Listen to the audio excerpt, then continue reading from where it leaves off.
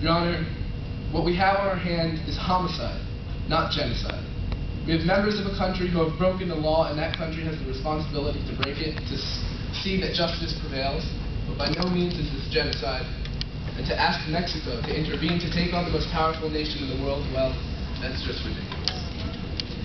And even if you do believe that genocide occurred, despite the overwhelming evidence to the contrary, Mexico shares the burden with every other country in this world.